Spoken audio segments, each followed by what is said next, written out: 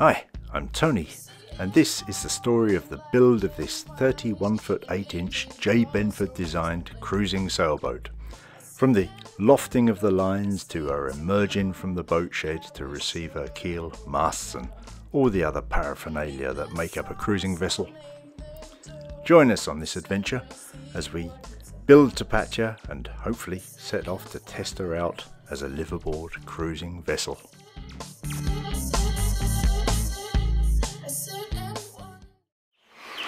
Hi all. Well, as I said last week, something very exciting this week. It's going to be a bit different. It's not the usual full-on boat building. A bit of boat building later on. A bit different this week, as I say. But let's have a look and see what's been going on. So, we're making a road trip. And just washed the car. Got a full tank of diesel. Very expensive diesel at this time. And we're driving up to Greifswald, which we believe is in Mecklenburg-Vorpommern, and we're going up to pick up Tapatya SAILS, which is extremely exciting. There are two brand new sails made by a sail maker up there, and we'll see how it goes. Nice long drive in front of us now.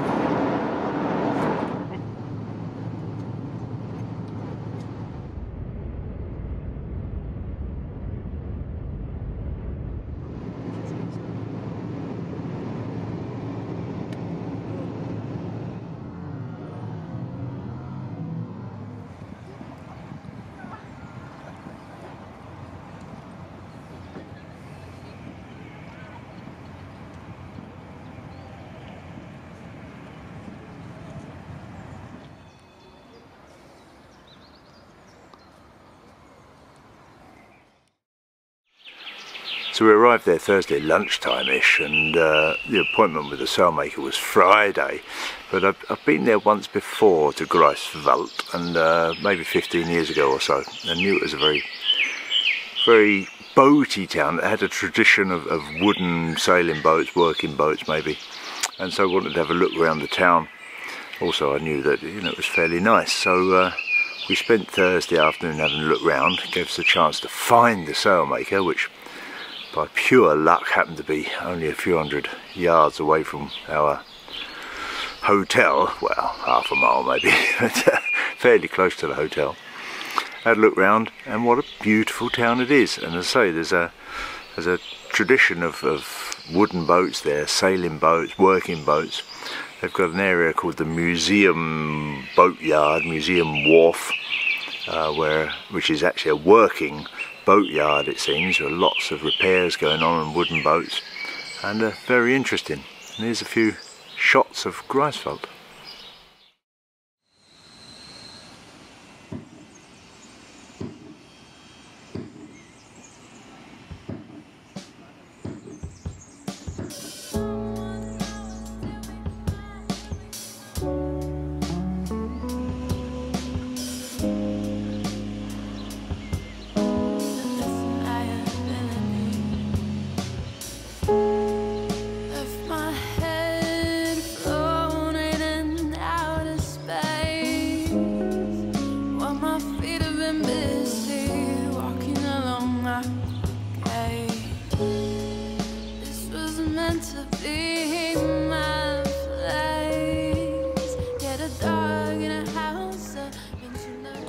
Mast, anybody?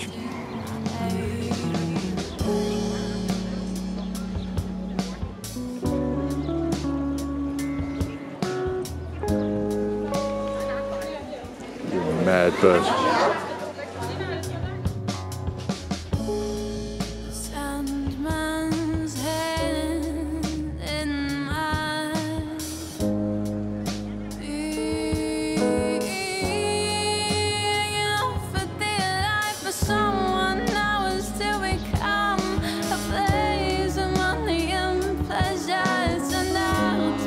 Just me hidden under the veil. You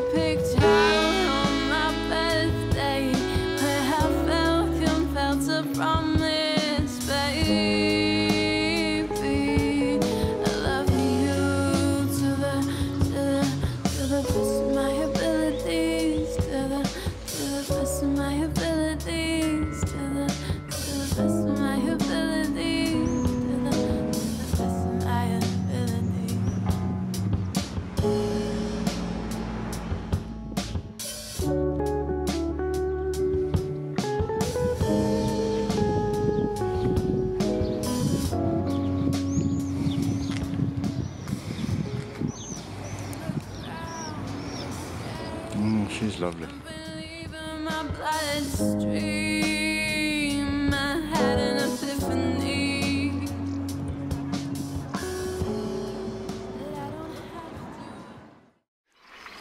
So Friday morning after breakfast we went round to the Sailmaker.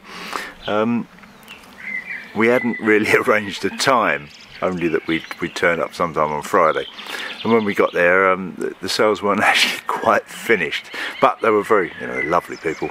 Took us in there, laid the sails out for us to see them. I checked a few measurements on them, which I was happy with.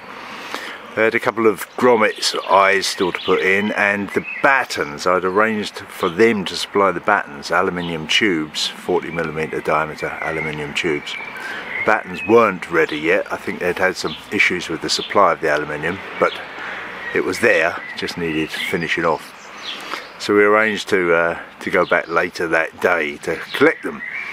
Sails look great. In my excitement, I guess I forgot to take any video, or perhaps there just wasn't an opportunity. But luckily Karen was on the ball and took a few photos. And then we had the rest of that Friday to do something with, and Karen had heard that Stralsund, the town of Stralsund, is very lovely, so we decided to take a short drive up there. It's about half an hour. And had a look around there, and again it's a very nautical town, very old town, beautiful, very beautiful. And so I'm going to give you a little bit of a taste of Stralsund, and then we go back to the Sailmaker to collect our sails.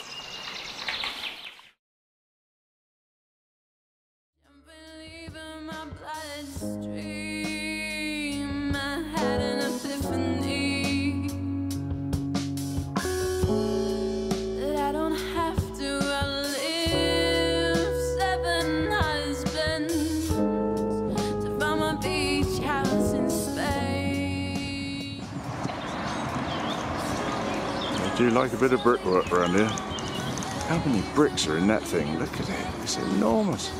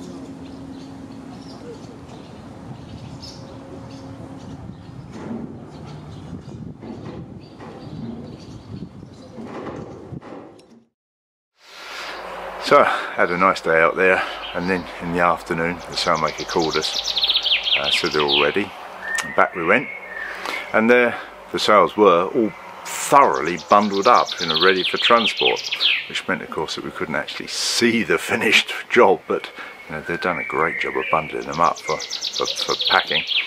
And then they loaded them onto the roof rack for us. They did brilliant service, and I did it all, and we had a fairly slow drive back with those two big sail bundles on the top of the car, back the 300 kilometres back home here. Got back Friday evening, obviously very keen to have a look, but did manage to wait till the next day, open them up and see what we've got.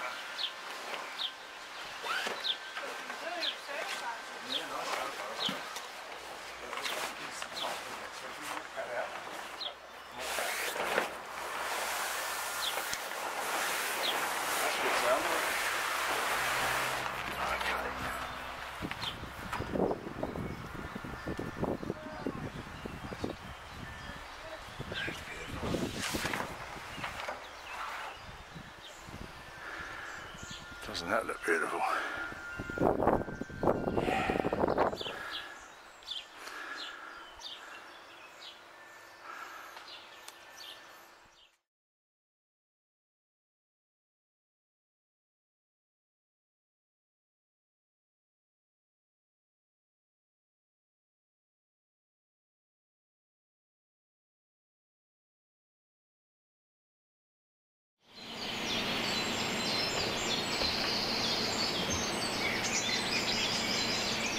So there they are. Well, that's the foresail, so it's the smaller of the two.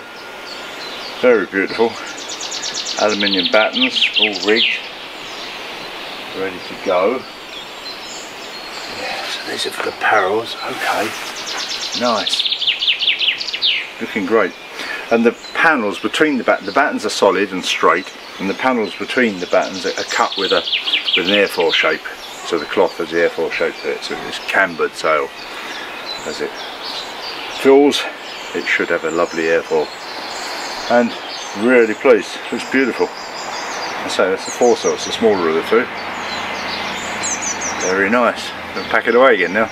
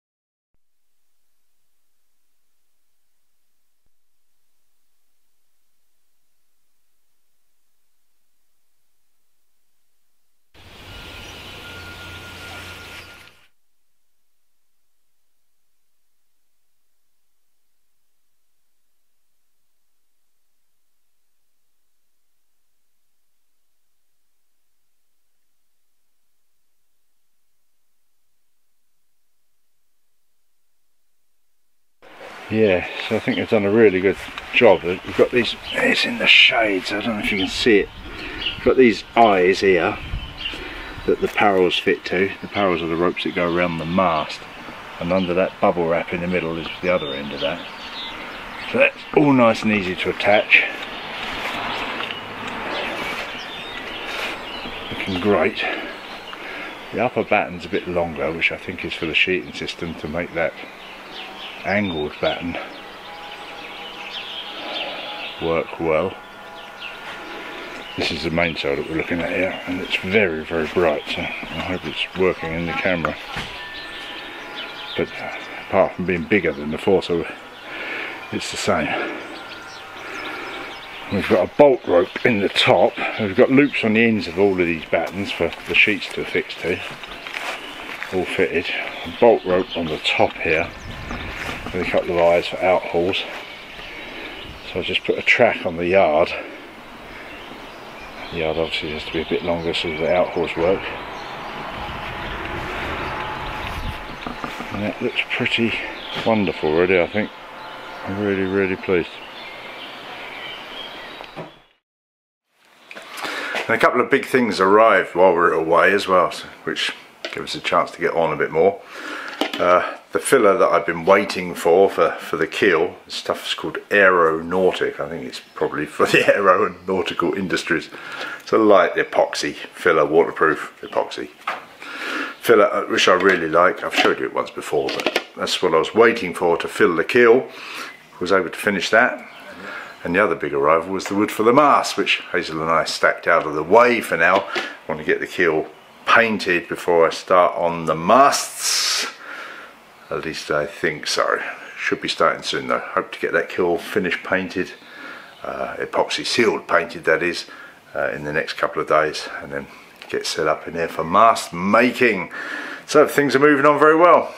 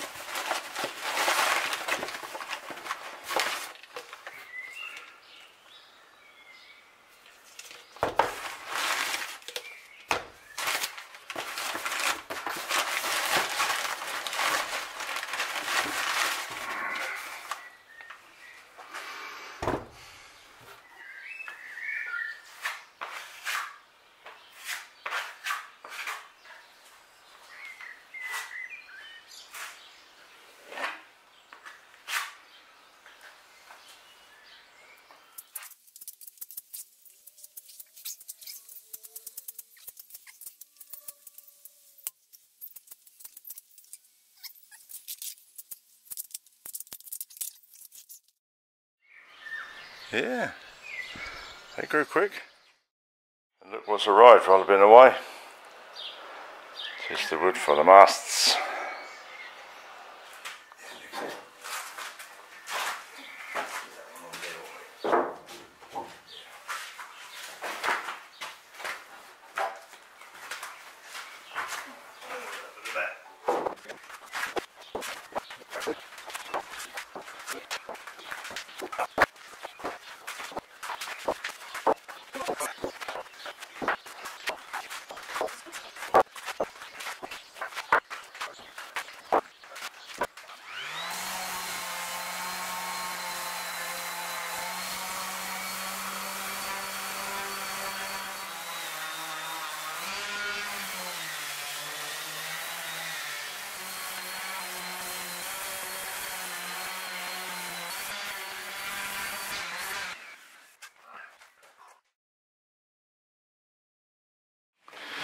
And that's it for this week.